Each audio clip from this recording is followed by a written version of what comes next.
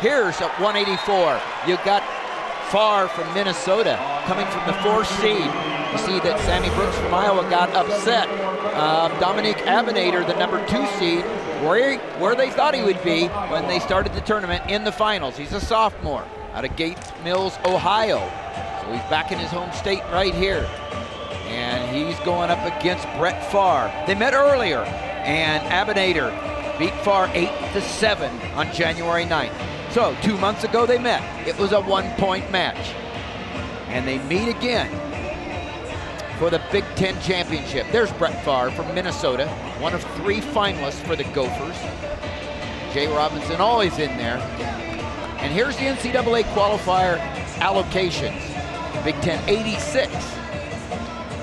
And you can see, Tim, at this weight class, there's 10 qualifiers here for the Big Ten, but we moved from probably the most competitive weight class at 174 to probably the least competitive, the number 1 seed here at the top. At the top, yeah. And it's deep. Yeah, it's deep, but the highest ranking wrestler was the number 1 seed, Sammy Brooks, who got beat in this tournament.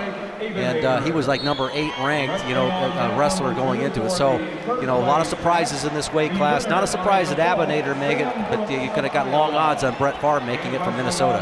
Abounader 20-6, finished the regular season ranked number 11 by Internet, and he starts this one with a takedown over Pfarr. Yeah, Pfarr just has a nice pace to his matches, but and he will, you know, challenge you all throughout the match. But Abounader has the skills to be able to slow it down. Pretty good rider. Any opportunity that Pfarr has to shoot, he will go ahead and take it. He's in good position right now, and he makes the big step, a nice roll through. Haven't seen anything like that in a while. 2 wrestlers that came into this tournament going 2 different ways. Abounader has won 10 of the last 11 matches coming into these finals, and Breff Pfarr had lost 4 of 5 coming into the tournament. So it's a big turnaround for Pfarr and a boost in the arm for the Gophers. Yeah, I think you're going to see turnarounds galore here from what's happened in this meet in the NCAA tournament. It's a quite, you know, it's not just a given that you're going to win here and win at the tournament, but there's guys that may have placed low down the ladder that have an opportunity to go ahead and place in the national tournament. We saw that all the time last year. Pfarr tried to go ahead and spin around on a nice single leg attempt by Abounader. He scoops the bottom leg, and when you do that, you're in a better position to go ahead and score. He hasn't got it all the way scooped. Tries to scramble up, right? Pfarr, he just quit. He just ran out of real estate there. He kind of stopped turning, and Abounader spun around a little harder, get on the top position. Now he's got the legs in. You're listening to Jim Gibbons. I'm Tim Johnson. We're in St. John Arena for the Big Ten Championships, 184 pounds. Abounader out in front of Pfarr. So Michigan looking to have their only champion of the championships here out in front 4-1 on their way to that. It's early. We're in the first period at 184 pounds. Yeah. 2 sophomores going at it. There's the escape by Pfarr. And, you know, Abounader has gotten matches and nice set of scores here. Been able to score 6 points in both matches, but I noticed that sometimes he gets a lot of those points early and then, you know, looks to hold on that. He's a decent enough rider and can kind of do what we saw in an earlier match, control the wrists, and the shots kind of slow down a little bit. But Pfarr is a guy that just kind of keeps on marching into you. Things just keep getting tighter here. There's been a little recalculation of the score, and right now Iowa and Ohio State look like they're just all knotted up at 120. Yeah, there's some big matches. Let's see. So there's no Iowa or Ohio State going on at 184, and right now the score is going up in the head above us. 120 to 120. And a takedown there by Pfarr as we're talking, and he ends up doing a nice job on that roll from there. Just, again, the more I watch him, I get a little bit more impressed with his progression through the course of the season, how he's just been able to keep his pace going in the match, not worrying about it, just trying to score points. On mat number 3, Abounader, only a sophomore out of the famed St. Edward High School program in Ohio. So many All-Americans. I think it's over 30 straight years that St. Ed's High School has had an All-American in Division I, 30-plus years in a row. Pretty impressive. Spans a couple generations at least.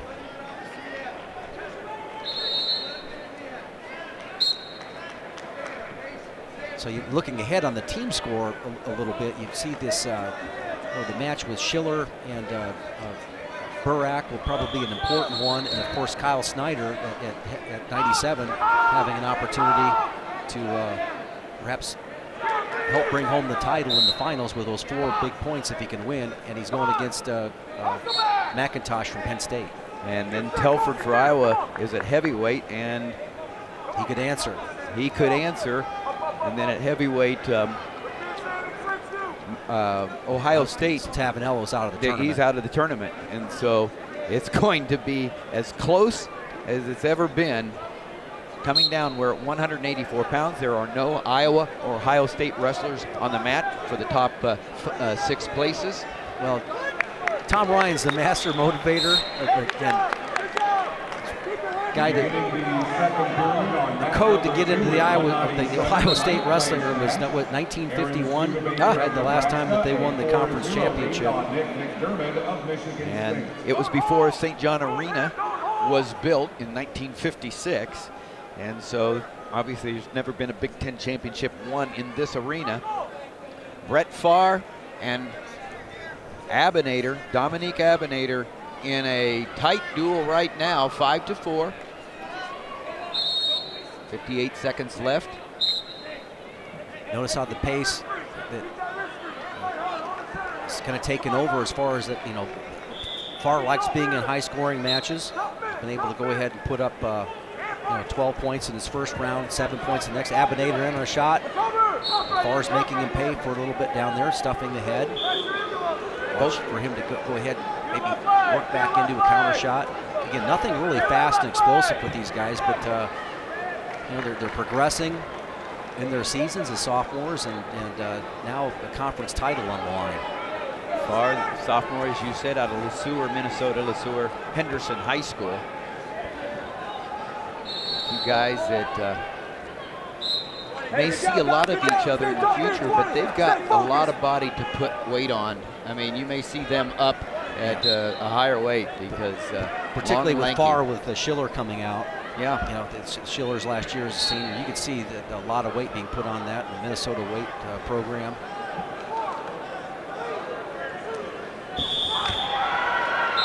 Short time here in the second period here. Abounader out in front 5-4, and Pfarr is going to have the opportunity to go underneath. And we talk about the path of the NCAAs for the Gophers, and you know, it's a little bit different than what we see for Iowa and Ohio State. You know, they've got these highly ranked wrestlers. Chris Dardane's #1. Nick Dardane's, I mean, I don't know, since he's been beaten this tournament, I don't know if he might drop down to a 5 or maybe even a 6 seed, but Storley finishing 4th here in this tournament. You know, I think that the guy like Schiller is a guy that has been #1 ranked at that weight class last year. You know, they have to have a kind of a, they didn't get much, you know, Pfarr stepping up was a nice addition here for the Gophers, but they didn't get much out of the rest of the team. Wanzik, Lisik, guys like that have to step up even if they're able to. You know, Lisik may not even qualify their 25-pounder, but a shorter list of guys. But this might be one of those years where 5 All-Americans wins the title. I like the look of Minnesota's heavyweight as well. Krells, yeah. And he'll be in there competing at the NCAA championships, which are March 19th to the 21st at the Scott Trade Center in St. Louis. There's Jay Robinson in the background, and you know, you can't say enough about what Jay has meant to wrestling, to the Minnesota program. Oh, just phenomenal. They were #3 in attendance this year. Again, always got great following with the Gophers. I love their fans, to be honest with you. The national duels, you know, they got beat out in the first round, and you know, their fans stayed around. I know that because I was out with them that night. So, but they were back in the morning next day. So just people who love wrestling, as all these Big Ten schools, their fans do, and Well, and you were talking about being out with it. It's part of the theology of wrestling. I mean, it really is. I mean, as far as next book. Yeah, right? there you go. I mean, it's relationships and it's perspective and philosophy. And there's one of the deans in his 29th year, Jay Robinson. There's nothing more fun than spending a weekend night at the local watering hole, sitting between two tables of Minnesota and Iowa fans. Right? It's all good nature. And nice job by Abounader on that the 2 points. Yeah. And you brought up the point. It is all good-natured, and the wrestling community certainly in the Big Ten is one that understands the product that they have. Abounader with that takedown out in front, 7-5 with 26 seconds left. Can Pfarr respond? Silver Fox in the corner trying to get a little championship medal, trying to bring it home right now. He jumps on the whistle, so short time. Abounader has the skills to be able to go ahead and put a leg in. He'll drop on the ankle first, it looks like. I like that technique of coming off the elbow. He's going to give up the escape. There is the escape. It's 1 point. There's no riding time. Can Pfarr take Abounader down to win? Abounader's got 17 seconds. Good look at that, sophomore. And remember, you can't back straight out. You have to, circle and present yourself. Abounader circling back in. A little bit. Yeah, there's a warning. Gary Mayab, the head official, gives a warning, and a lot of matches have been won in the last few seconds. Can Pfarr put something together here?